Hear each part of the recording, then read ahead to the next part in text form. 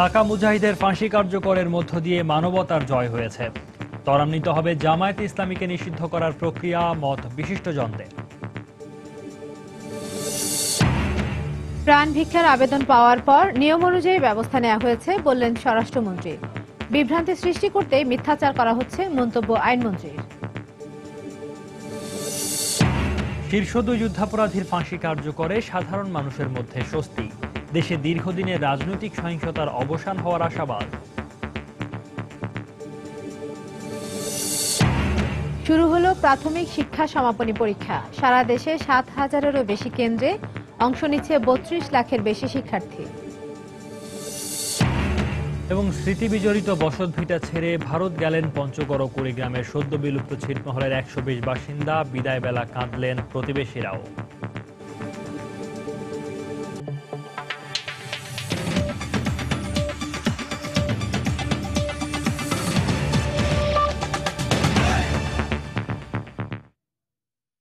বাংলা সময়ের সঙ্গে আছি আমি ইশরাত জাহান এবং আমি সৌমিত্র শুভ্র। শীর্ষ দুই যুদ্ধাপরাধী সালাউদ্দিন কাদের চৌধুরী ও আলী আহসান মোহাম্মদ মুজাহিদের ফাঁসি কার্যকরের মধ্য দিয়ে মানবতার জয় হয়েছে, এমন মন্তব্য করেছেন বিশিষ্ট নাগরিকেরা। এদিকে আইন বিশেষজ্ঞরা মনে করেন ৭১-এ হত্যা, গণহত্যার দায় স্বীকার করে প্রথমবারের মতো জামায়াতের এক শীর্ষ নেতা সহ দুই যুদ্ধাপরাধীর প্রাণ ভিক্ষা চাওয়া প্রমাণ করে জামায়াত একটি অপরাধী সংগঠন, যা জামায়াতের বিচারে দালিলিক প্রমাণ হয়ে থাকবে। আফজাল হোসেনকে সঙ্গে নিয়ে তরিকুল ইসলাম সৌরভের রিপোর্ট। ৪ দশক প্রতীক্ষার পর আলবদর কমান্ডার আলী আহসান মোহাম্মদ মুজাহিদ ও বিএনপি নেতা সালাউদ্দিন কাদের চৌধুরীর ফাঁসির রায় কার্যকরে স্বস্তির নিঃশ্বাস সাধারণ মানুষের মধ্যে। আর বিশিষ্টজনের ভাবনায় এই রায় কার্যকর আজন্ম লালিত স্বপ্নের বাস্তবায়ন। তবে আত্মতুষ্টিতে না ভুগে এখনো যাদের বিচারের আওতায় আনা যায়নি তাদের দিকে দৃষ্টি দেওয়ার আহ্বান তাদের। ৭১-এর পর সেই পাকিস্তানিদের বাংলাদেশে ৭১-এর পরাজিত শক্তির দ্বিতীয়বার রাজনৈতিক পরাজয় ঘটল এই দুই প্রধান যুদ্ধাপরাধীর মৃত্যুদণ্ডের ভেতর দিয়ে। এরা বলেছে যে এদেশে কোনো যুদ্ধাপরাধী নেই, এদেশে কোনো যুদ্ধাপরাধ হয়নি, কিন্তু আজকে তারাই কিন্তু আবার দেখা গেছে মৃত্যুর মুখোমুখি দাঁড়িয়ে তারা ক্ষমা প্রার্থনা করেছে। এই বিচারের মাধ্যমে দল হিসাবে জামায়াতে ইসলামীকে নিষিদ্ধ করার নতুন ক্ষেত্র সৃষ্টি হয়েছে বলেও মত তাদের। এই যে মুজাহিদের দল জামাত ইসলামী, তারাও তো হাজার হাজার কোটি টাকার বিশাল সাম্রাজ্য গড়ে তুলেছে। অবিলম্বে জামাতের বিচার শুরু করতে হবে এবং মুজাহিদের ক্ষমা প্রার্থনার ভেতর দিয়ে আপনারা দেখেছেন জামাতের বিচার করাটা আমাদের জন্য এখন অনেক সহজ হয়ে গেছে। আর সাবেক আইনমন্ত্রী বলছেন প্রচলিত আইনেই জামায়াতের বিচার সম্ভব, এজন্য আইন সংশোধনের কোনো প্রয়োজন নেই। একটা দলের সাধারণ সম্পাদক যদি বলে যে হ্যাঁ আমরা মহান মুক্তিযুদ্ধের সময় অপরাধ করেছি, মানবতা বিরোধী অপরাধ, গণহত্যা করেছি এবং সেই জন্য আমাদের যে বিচার হয়ে সাজা হয়েছে এটা সঠিক, আমরা এখন প্রাণ ভিক্ষা চাচ্ছি, তা যদি হয়ে থাকে নিশ্চয়ই বলা যেতে পারে যে সেই সংগঠনটিও ক্রিমিনাল সংগঠন। এটার জন্য কোনো আইন সংশোধন দরকার নাই, ট্রাইব্যুনালে বিচার করতে পারবে জামাতকে। দেশের গণতন্ত্রকে সুসংহত করার জন্য সব যুদ্ধাপরাধীকে বিচারের আওতায় আনার দাবিও তাদের। তরিকুল ইসলাম সৌরভ, সময় সংবাদ, ঢাকা। ৭১-এ মানবতা বিরোধী অপরাধে সালাউদ্দিন কাদের চৌধুরী ও আলী আহসান মোহাম্মদ মুজাহিদের ফাঁসি কার্যকরে স্বস্তি প্রকাশ করেছেন সাধারণ মানুষ। দীর্ঘদিন অপেক্ষার পর দাম্ভিক এ যুদ্ধাপরাধীদের ফাঁসির পরে দেশে রাজনৈতিক সহিংসতার অবসান হবে বলেও মনে করছেন তারা। এর মধ্য দিয়ে মুক্তিযুদ্ধে স্বজন হারানো পরিবারগুলো যেমন সঠিক বিচার পেয়েছে, তেমনি জাতি কলঙ্কমুক্ত হয়েছে বলেও মত তাদের। Shatila শারমিনের report. শনিবার রাতেই খবরটি জেনে গেছেন অনেকেই। তারপরেও শত ব্যস্ততার মাঝে সকালের সংবাদপত্রে একবার চোখ না বুলালেই যে নয়। আশঙ্কা, সহিংসতা, হুঙ্কার সব পেরিয়ে একই দিনে ফাঁসি রায় কার্যকর হয়েছে দুজন যুদ্ধ অপরাধীর। তাই খবরটির বিস্তারিত জানতে সাধারণ মানুষের এমন আগ্রহ। আর প্রতিক্রিয়ায় তারা জানালেন, প্রচণ্ড ক্ষমতাশালী হলেও যে মানুষের অপরাধের শাস্তি পেতে হয় তাই আরও একবার প্রমাণ হলো। আমি দেখেছি মানুষ মারা গেছে বা নদীতে ভাসছে, এটা আমি দেখেছি। মুক্তিযুদ্ধও দেখেছি, ওই রাজাকার বা পাক বাহিনীকেও দেখেছি। যে অন্যায় করুক অবশ্যই অন্যায়কারী শাস্তি বাস্তব। মুক্তিযুদ্ধে রাজাকারদের নৃশংস ভূমিকার উল্লেখ করে অনেকেরই কণ্ঠে ঝরেছে ক্ষোভ আর ঘৃণা। এই ফাঁসি তাই তাদের কাছে আনন্দের ঘটনাই। এরা যুদ্ধের সময় অনেক মা বোনের ইজ্জত নষ্ট করছে, মানুষ হত্যা করছে, এলে তো শুনছি, এখন যুদ্ধ অপরাধী ধরছে, ফাঁসি দেওয়া খুব ভালো লাগতেছে। এরকম একটা অন্যায়কারী দেশে থেকে ফাঁসি দিয়েছে, আমরা সবাই জনগণ তাতে শুনে আনন্দিত। দীর্ঘ অপেক্ষা আর দেশি বিদেশি রাজনৈতিক চাপের পরেও ফাঁসি কার্যকরে স্বস্তি তরুণদের মাঝে। মুক্তিযুদ্ধ অপরাধীদের বিচার হয়েছে, এটা অবশ্যই আমাদের কাছে অনেক বেশি আনন্দের, কিন্তু এতদিন পরে হয়েছে সেটা নিয়ে আমাদের আক্ষেপ কাজ করে। ওরা অনেক দাম্ভিক ছিল, অনেক অ্যারোগেন্ট ছিল। তো ওরা ওদের মধ্যে একটা ধারণা, ভুল ধারণা বলতে গেলে, যে ছিল যে ওদের কোনো বিচার হবে না। আশা করছি যে সামনে যারা মানে বিচারের কাঠগড়ায় এখন পর্যন্ত আছে, তাদেরও রায়গুলো এভাবেই কার্যকর হবে। এত বছর পর যে ওদের যুদ্ধাপরাধীর বিচার হলো, এটা নিয়ে মানে আমাদের নতুন প্রজন্মের জন্য এটা অনেক বড় পাওয়া। জামাত ইসলাম খুব করতো, এই যে হেরা বাঁচানোর জন্য অনেক আন্দোলন হরতাল দিছে, আমাদের তো অনেক কষ্ট হয়ে গেছে। সাধারণ মানুষের প্রত্যাশা, ক্ষমতাশালী ও দাম্ভিক এ দুজন যুদ্ধাপরাধীর ফাঁসির পরে দেশের রাজনৈতিক সহিংসতার অবসান হবে। শাতিলা শারমিন, সময় সংবাদ, ঢাকা। এদিকে সালাউদ্দিন কাদের ও মুজাহিদের মৃত্যুদণ্ড কার্যকর হওয়ায় সারা দেশে আনন্দ মিছিল ও সমাবেশ করেছে বিভিন্ন সংগঠন। দুপুরে রংপুরের দলীয় কার্যালয় থেকে একটি পতাকা মিছিল বের করে মহানগর আওয়ামী লীগ। মিছিলটি নগরীর বিভিন্ন সড়ক প্রদক্ষিণ করে 0 পয়েন্ট কাছারি বাজারে গিয়ে শেষ হয়।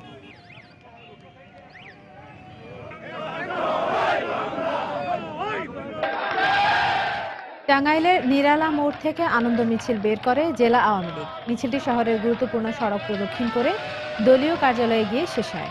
পরে সেখানে উপস্থিত জনতার মাঝে মিষ্টি বিতরণ করা হয়।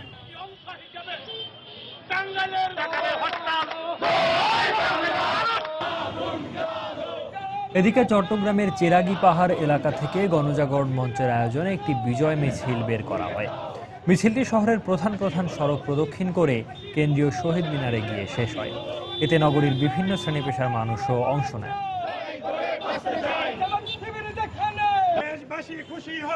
একইভাবে ব্রাহ্মণবাড়িয়া, যশোর, সুনামগঞ্জ, গোপালগঞ্জ সহ সারা দেশে আনন্দ মিছিল করেছে মুক্তিযোদ্ধা সংসদ, গণজাগরণ মঞ্চ সহ বিভিন্ন সংগঠন।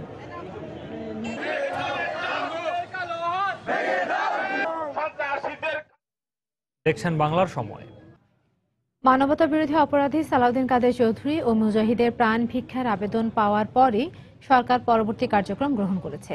তাই এক্ষেত্রে বিতর্কের কোনো সুযোগ নেই বলে জানিয়েছেন স্বরাষ্ট্রমন্ত্রী আসাদুজ্জামান খান কামাল। এদিকে আইনমন্ত্রী বলেছেন, বিভ্রান্তি সৃষ্টি করতে এই বিচার নিয়ে মিথ্যাচার করা হয়েছে। সকালে সচিবালয়ে সাংবাদিকদের তারা এসব কথা বলেন।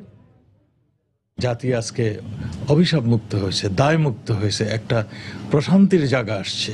প্রথম মুজাহিদি সাহেব যে অ্যাপ্লিকেশনটা দিল তার শিরোনামই ছিল আর্টিকেল 49 হিসাবে আবেদনটা মঞ্জুর করার জন্য। সালাউদ্দিন কাদের চৌধুরীর আবেদনটা ইংরেজিতে লেখা, 49 অনুযায়ী তাকে কনসিডার করার জন্য। ক্ষমা চাইছে বলে আইনমন্ত্রী মহোদয় লিখেছেন মহামান্য রাষ্ট্রপতির কাছে যাওয়া দরকার। যদি কোনো আবেদন এর উপরে লেখা থাকে অনুচ্ছেদ 49 প্রসঙ্গে, তাহলে কি এইটা মাপ চাওয়ার দরখাস্ত হয় না? বাংলাদেশের জনগণকে না, সারা বিশ্বের তাদের যারা মদতদাতা আছেন তাদেরকে বিভ্রান্ত করার জন্য এইসব কথা বলছেন। আমার পরিষ্কার কথা, আইন মাফিক ওনারা যে দরখাস্ত করেছেন, আইন মাফিক সেই দরখাস্তটি মহামান্য রাষ্ট্রপতি খারিজ করার পরে বাংলাদেশের সর্বোচ্চ আদালতের যে রায়, সে রায় কার্যকর করা হয়েছে। এর আগে গতরাত 12:55 ঢাকা কেন্দ্রীয় কারাগারে 71 মানবতা বিরোধী অপরাধে দণ্ডপ্রাপ্ত সালাউদ্দিন কাদের চৌধুরী ও আলবদর কমান্ডার আলী হাসান মোহাম্মদ মুজাহিদের ফাঁসির রায় কার্যকর করা হয়। এরপর রাত 3টার কিছু সময় পর লাশবাহী অ্যাম্বুলেন্সের একটি সাকা চৌধুরীর গ্রামের বাড়ি চট্টগ্রামের রাউজান ও অপরটি মুজাহিদের গ্রামের বাড়ি ফরিদপুরের উদ্দেশ্যে যাত্রা করে। মুজাহিদের ফাঁসির মধ্য দিয়ে প্রথমবারের মতো বুদ্ধিজীবী হত্যার দায়ে কারো চূড়ান্ত সাজা হলো। অ্যাম্বুলেন্সের তীব্র সাইরেনও কখনো কখনো যেন বিজয়ের বারতা নিয়ে আসে। শনিবার রাত 12:30টায় নাজিমুদ্দিন রোডের ঢাকা কেন্দ্রীয় কারাগারের মূল ফটকের দিকে এগিয়ে আসা 4টি অ্যাম্বুলেন্স দেখে সেখানে উপস্থিত মুক্তিযোদ্ধা আর সাধারণ মানুষের হর্ষধ্বনি তা প্রমাণ করে দিল। না, আলবদর বাহিনীর প্রধান মুজাহিদ আর আদালত যাকে ঠান্ডা মাথার খনি বলে অভিহিত করেছেন, সেই সালাউদ্দিন কাদের চৌধুরীর ফাঁসির রায় কার্যকর হয়নি তখনও। তবে আগের 2 যুদ্ধ অপরাধীর ফাঁসির অভিজ্ঞতা থেকে জনতা জানে, কখনো কখনো মধ্যরাতে জেল গেটে অ্যাম্বুলেন্স আসে বিচারহীনতার দায় মুক্তি দিতে। রাত 2:45টার দিকে 44 বছরের প্রতীক্ষা আর 5 বছরের আইনি লড়াইয়ের ফল নিয়ে বেরিয়ে আসে সেই 4টি অ্যাম্বুলেন্স। এরই মধ্যে অবশ্য প্রচার হয়ে গেছে রাত 12:55 কার্যকর হয়েছে আলী আহসান মোহাম্মদ মুজাহিদ ও সালাউদ্দিন কাদের চৌধুরীর মৃত্যুদণ্ড। বুদ্ধিজীবী নিধনের ষড়যন্ত্র ও সহযোগিতার দায়ে মুজাহিদ আর নূতন চন্দ্র সিংহ হত্যাসহ 4টি অপরাধে একই সময়ে ফাঁসিতে ঝোলানো হয়েছে 2 শীর্ষ যুদ্ধাপরাধীকে।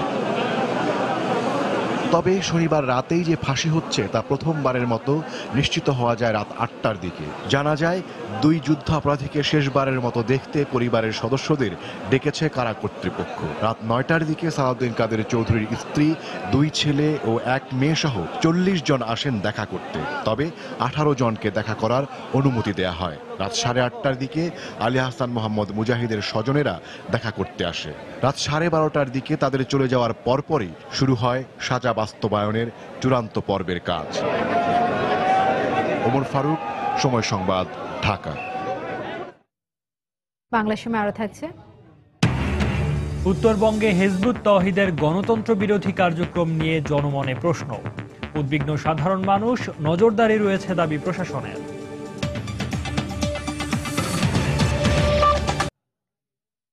একই প্রশ্নপত্রে সৃজনশীল পদ্ধতিতে সারা দেশে শুরু হয়েছে প্রাথমিক শিক্ষা ও ইবতেদায়ী সমাপনী পরীক্ষা। এতে 7,000-এরও বেশি কেন্দ্রে অংশ নিচ্ছে 32 লাখের বেশি শিক্ষার্থী। বেলা 11টায় ইংরেজি পরীক্ষার মধ্য দিয়ে শুরু হওয়া এই পরীক্ষা চলবে আগামী 29 নভেম্বর পর্যন্ত। তবে পরীক্ষা চলাকালে হরতালের মতো কঠোর কর্মসূচি থেকে মুক্তি চান শিক্ষার্থী এবং তাদের অভিভাবকরা। ব্যুরো এবং জেলা প্রতিনিধিদের পাঠানো তথ্য ছবি নিয়ে ডেস্ক রিপোর্ট। চট্টগ্রামে অভিভাবকদের হাত ধরে কেন্দ্রে আসে খুদে শিক্ষার্থীরা। পরীক্ষা শেষে চোখে মুখে আনন্দ নিয়ে হল ছেড়ে বেরিয়ে আসে ছোট্ট শিশুরা। অনেকেই জানায় প্রশ্নপত্র আশানুরূপ হয়েছে। পরীক্ষার প্রশ্ন দেখে ফার্স্টে একটু ভয় লাগছিল, তারপর অনেক সহজ হয়েছে, পরীক্ষা অনেক ভালো হয়েছে। পরীক্ষা আজকে দিয়ে অনেক ভালো পাইছি, প্রশ্ন কঠিন হয় নাই। বাসায়ও আমরা চেষ্টা করছি, গার্ডিয়ানরা, বাসার হাউস টিচাররা চেষ্টা করছে, আল্লাহর রহমতে পরীক্ষা ভালো হয়েছে। সকাল থেকে অভিভাবকদের সাথে খুলনার বিভিন্ন পরীক্ষা কেন্দ্রে জড়ো হতে থাকে শিক্ষার্থীরা। এ সময় কেন্দ্রের বাইরে দাঁড়িয়ে অপেক্ষা করতে দেখা গেছে বাবা মা ও স্বজনদের। সন্তানের জীবনের প্রথম পাবলিক পরীক্ষা নিয়ে উদ্বিগ্নতার রেশ ছিল সবার চোখে মুখে। রংপুরে ছোট্ট শিশুদের হাতে প্রশ্নপত্র যেতেই খুঁটিয়ে খুঁটিয়ে উত্তর লিখতে ব্যস্ত হয়ে পড়ে তারা। এর আগে দায়িত্বরত শিক্ষকরা পরীক্ষার নানা নিয়ম নীতি বুঝিয়ে দেন তাদের। এদিকে সিলেটে ইবতেদায়ী ও প্রাথমিক সমাপনীর অন্তত 2.5 লাখ শিক্ষার্থী পরীক্ষায় অংশ নেয়। প্রথম দিনের পরীক্ষা হওয়ায় পরীক্ষার্থীদের সাথে অভিভাবকদের ভিড় ছিল একটু বেশি। অনেক ভালো লাগতেছে, একটা প্রথম পাবলিক পরীক্ষা দিলাম। আমার পরীক্ষা খুব ভালো হয়েছে, আমি A+ পাবো। আমরা এই পরীক্ষার ব্যাপারে হরতাল চাই না, পরীক্ষা আমরা হরতাল হলে আমরা পরীক্ষাটা ভালো দিতে পারবো না। খুবই এক্সাইটেড আমি, আসলে আমার মেয়ে যে প্রথম পরীক্ষা দিয়েছে আর পরীক্ষাটা খুবই শৃঙ্খলা মতো হয়েছে। বরিশাল বিভাগে এবছর 129টি কেন্দ্রে 51,772 জন শিক্ষার্থী পরীক্ষায় অংশ নিচ্ছে। এর মধ্যে 66টি কেন্দ্রকে দুর্গম হিসেবে চিহ্নিত করেছে কর্তৃপক্ষ। এছাড়া যশোর ও ফেনী সহ সারা দেশে সুষ্ঠুভাবে অনুষ্ঠিত হয়েছে ইবতেদায়ী ও প্রাথমিক সমাপনী পরীক্ষা।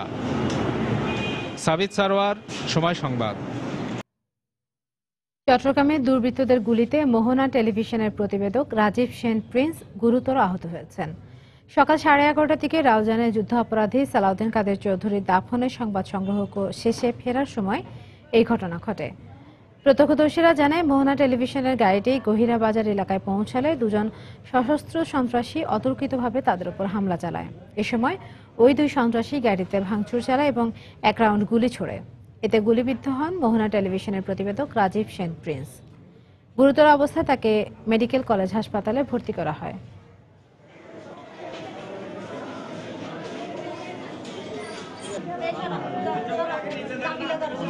কতগুলো ছেলে আমাদেরকে বলতেছে দাঁড়ান দাঁড়ান, আমরা দাঁড়াই না এখানে।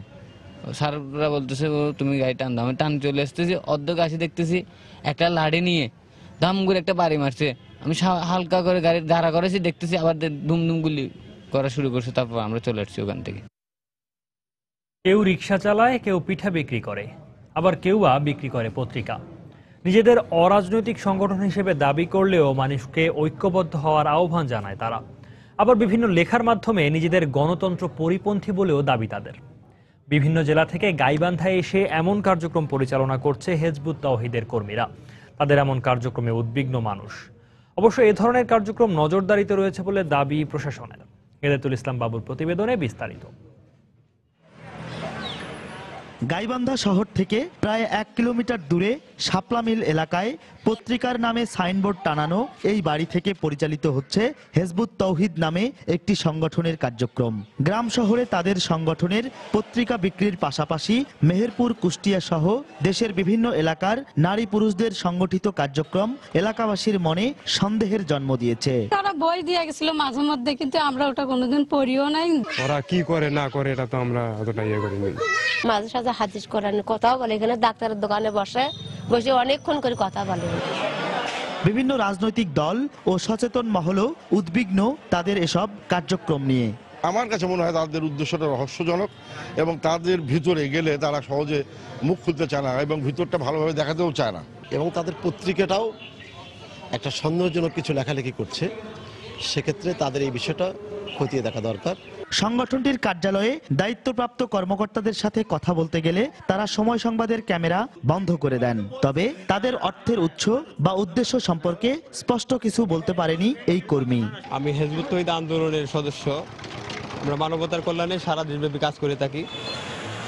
এ ব্যাপারে গাইবান্ধা পুলিশ সুপার ক্যামেরার সামনে কথা বলতে রাজি হয়নি। তবে জেলা প্রশাসক দাবি করেন তাদের কার্যক্রম নজরদারিতে রয়েছে। তাদের কার্যক্রম, আচরণ কোনো কিছুই আমাদের প্রচলিত আইনের পরিপন্থী হলে আইন শৃঙ্খলা রক্ষাকারী বাহিনী উপযুক্ত ব্যবস্থা নেবে। হেজবুত তাওহীদের ওয়েবসাইটে বিভিন্ন লেখায় দেখা যায় তারা গণতন্ত্রে বিশ্বাসী নন। গাইবান্ধায় তারা প্রায় 4 বছর ধরে কার্যক্রম পরিচালনা করছে। হেদায়েতুল ইসলাম বাবু, সময় সংবাদ, গাইবান্ধা। দিনাজপুরে ইতালিয়ান নাগরিক ডাক্তার পিয়েরোর ওপর হামলার 4 দিন পেরিয়ে গেলেও এখনও শনাক্ত করা যায়নি ঘটনার মূল হোতাদের। এদিকে এই ঘটনায় গ্রেপ্তার হওয়া একমাত্র আসামি জেলা জামায়াতের সেক্রেটারি মাহবুবুর রহমান ভুট্টোর 2য় দফায় রিমান্ডে জিজ্ঞাসাবাদ চলছে।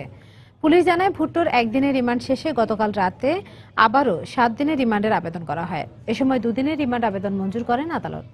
প্রথম দফায় জিজ্ঞাসাবাদে গুরুত্বপূর্ণ কিছু তথ্য বেরিয়ে এলেও তদন্তের স্বার্থে তা প্রকাশ করা হচ্ছে না বলে জানিয়েছে পুলিশ। অন্যদিকে এই হামলার ঘটনার পর থেকেই জেলার 13টি উপজেলায় বিদেশিদের নিরাপত্তা বৃদ্ধি সহ পুলিশি নজরদারি বাড়ানো হয়েছে। 19 নভেম্বর সকালে পিয়েরো পারোলারির ওপর হামলা চালায় দুর্বৃত্তরা। তিনি এখন ঢাকায় চিকিৎসাধীন রয়েছেন।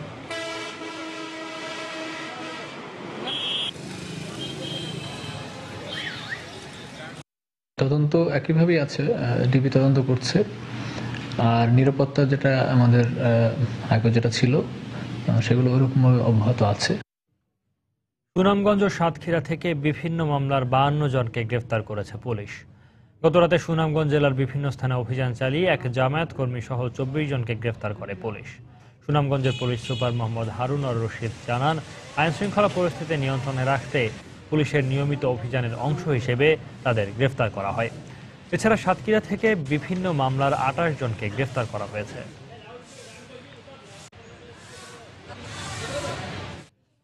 ভিটেমাটি ছেড়ে ভারতে চলে গেলেন পঞ্চগড় এবং কুড়িগ্রামের সদ্য বিলুপ্ত 7টি ছিটমহলের 120 জন বাসিন্দা। ছিটমহল বিলুপ্তির আগে দুদেশের যৌথ সমীক্ষায় নাম হালনাগাদকরণে ভারত যেতে ইচ্ছুকরাই সে দেশের নাগরিক হিসেবে আজ সীমান্ত পার হন।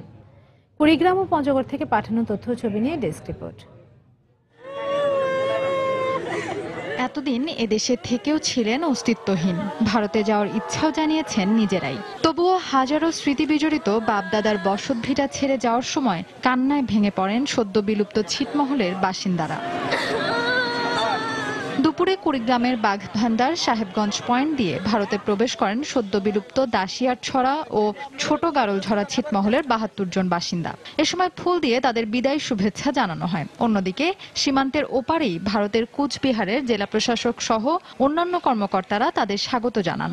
আমার বড় ভাই ভাবি যাচ্ছে এবং ভাস্তারা যাচ্ছে, আমাদের আসলে মুখ খারাপ লাগতেছে। আমার ভাগ্নি যাবার লাগছে, ভাগ্নি জামাই, আমার নাতনি ৩টে, আমরা সহ্য করতে পারছি না। আমি আমার বাবা মা ভাই বোন আমার গ্রাম আমার জন্মভূমিকে ছেড়ে যাচ্ছি, আমাকে খুব খারাপ লাগছে। আপনারা সবাই আমার জন্য দোয়া করবেন। ভারতে যাওয়া ৭২ জনের থাকা খাওয়ার সব ধরনের ব্যবস্থা করেছে সে দেশের সরকার। সেখানে তাদের ক্যাম্পের ব্যবস্থা হয়েছে, প্রাইমারিলি সেখানেই তাদেরকে থাকার ব্যবস্থা করা হচ্ছে সব রকম ভাবে, সেই ক্যাম্পেই থাকবে, সেখানে মেডিকেল ক্যাম্প হয়েছে। এদিকে নীলফামারীর চিলহাটি হলদিবাড়ি সীমান্ত পথ দিয়ে প্রথম দফায় পঞ্চগড় সদর এবং বোদা উপজেলার সদ্য বিলুপ্ত ৫টি ছিটমহলের ৪৮ জন ভারতে গেছেন। নারী প্রধান জায়গা আমাদের ছেড়ে চলে যাচ্ছে, এই জন্য আমাদের প্রচন্ড কষ্ট লাগতেছে। এদিকার বন্ধু বান্ধব আত্মীয় স্বজন সবাইকে ছেড়ে যাচ্ছি, আজকে খুব কষ্ট লাগতেছে। গত ৩১ জুলাই রাত ১২টা ১ মিনিটে ১১১টি ছিটমহল বিলুপ্ত ঘোষণা করা হয়। এরপরই ৯৭৯ জন ভারত চলে যাওয়ার ইচ্ছা প্রকাশ করেন। ফাহমিদা মৌটুসী, সময় সংবাদ। দেশের সার্বিক উন্নয়নে সরকারের পাশাপাশি বেসরকারি প্রতিষ্ঠানগুলোকেও এগিয়ে আসতে হবে বলে মন্তব্য করেছেন শিল্পমন্ত্রী আমির হোসেন আবু। দুপুরে বরিশাল শেরেবাংলা মেডিকেল কলেজ অডিটোরিয়ামে মেডিসিন ক্লাব আয়োজিত 18তম বার্ষিক সম্মেলনে তিনি একথা বলেন।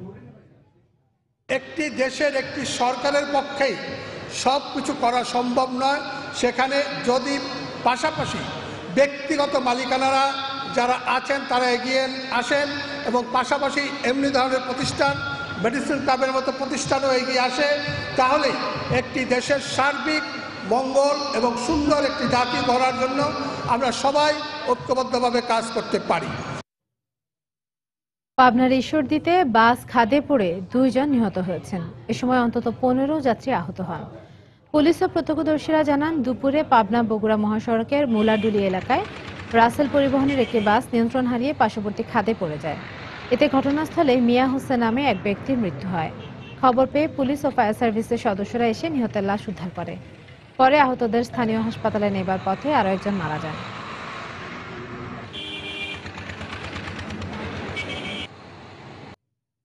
সিলেটের শিশু রাজন হত্যা মামলায় ৭ বছরের কারাদণ্ডপ্রাপ্ত পলাতক আসামি শামীম আহমেদ আদালতে আত্মসমর্পণ করেছে। দুপুরে মহানগর দায়রা জজ আদালতে সে আত্মসমর্পণ করে। পরে তাকে কারাগারে পাঠানোর নির্দেশ দেন বিচারক মোহাম্মদ আকবর হোসেন মৃধা। শামীম মামলার মৃত্যুদণ্ডাদেশ প্রাপ্ত আসামি কামরুলের ভাই। রাজন হত্যাকাণ্ডের পর থেকেই সে পলাতক ছিল। গত ৮ জুলাই সিলেটের কুমারগাঁওয়ে শিশু রাজনকে পিটিয়ে হত্যা করা হয়। এই মামলায় গত ৮ নভেম্বর ৪ আসামিকে মৃত্যুদণ্ডাদেশ এবং ৫ জনকে বিভিন্ন মেয়াদের সাজা দেন আদালত।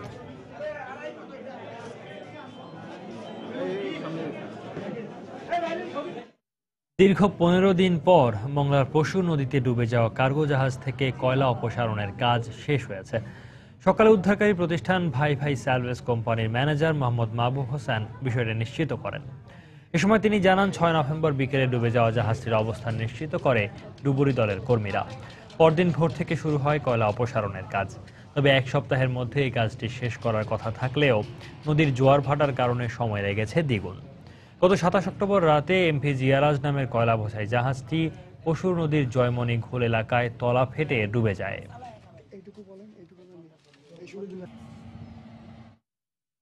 গাজীপুরে টঙ্গী তুরাগ তীরে তৃতীয় দিনের মতো চলছে জোর ইজতেমা। এতে অংশ নিয়েছেন দেশ বিদেশের লাখ লাখ ধর্মপ্রাণ মুসল্লি। সকাল থেকে ধর্মপ্রাণ মুসল্লিদের পদচারণায় মুখর হয়ে উঠেছে তুরাগ তীরের ইজতেমা ময়দান। মুরব্বীদের বয়ানের মধ্য দিয়ে চলছে জোর ইজতেমার মূল আনুষ্ঠানিকতা। প্রতি বছর বিশ্ব ইজতেমার আগে ৫ দিন ব্যাপী এই জোর ইজতেমার আয়োজন করা হয়।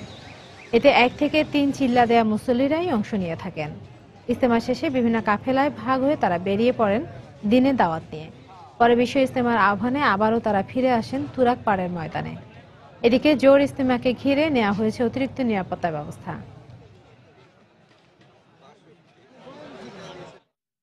বাংলার সময়ের শীর্ষ সংবাদগুলো জানিয়ে দিচ্ছি আরেকবার। টাকা মুজাহিদের ফাঁসি কার্যকরের মধ্য দিয়ে মানবতার জয় হয়েছে। ত্বরান্বিত হবে জামায়াতে ইসলামীকে নিষিদ্ধ করার প্রক্রিয়া, মত বিশিষ্টজনদের। প্রাণ ভিক্ষার আবেদন পাওয়ার পর নিয়ম অনুযায়ী ব্যবস্থা নেওয়া হয়েছে বললেন স্বরাষ্ট্রমন্ত্রী। বিভ্রান্তি সৃষ্টি করতেই মিথ্যাচার করা হচ্ছে, মন্তব্য আইনমন্ত্রীর। শীর্ষ 2 যুদ্ধাপরাধীর ফাঁসি কার্যকরে সাধারণ মানুষের মধ্যে স্বস্তি। দেশে দীর্ঘদিনের রাজনৈতিক সহিংসতার অবসান হওয়ার আশাবাদ। শুরু হলো প্রাথমিক শিক্ষা সমাপনী পরীক্ষা। সারা দেশে 7,000-এরও বেশি কেন্দ্রে অংশ নিচ্ছে 32 লাখের বেশি শিক্ষার্থী। এবং স্মৃতি বিজড়িত বসতভিটা ছেড়ে ভারত গেলেন পঞ্চগড় ও কুড়িগ্রামের সদ্য বিলুপ্ত ছিটমহলের 120 বাসিন্দা। বিদায় বেলায় কাঁদলেন প্রতিবেশীরাও। এই ছিল বাংলার সময়। যে কোনো খবর পেতে ভিজিট করুন সময়নিউজ.tv। এছাড়া এইমাত্র পাওয়া খবর আপনার মোবাইলে পেতে এসএমএস করুন *SN লিখে পাঠিয়ে দিন 1622 নম্বরে। সঙ্গে থাকুন সময়।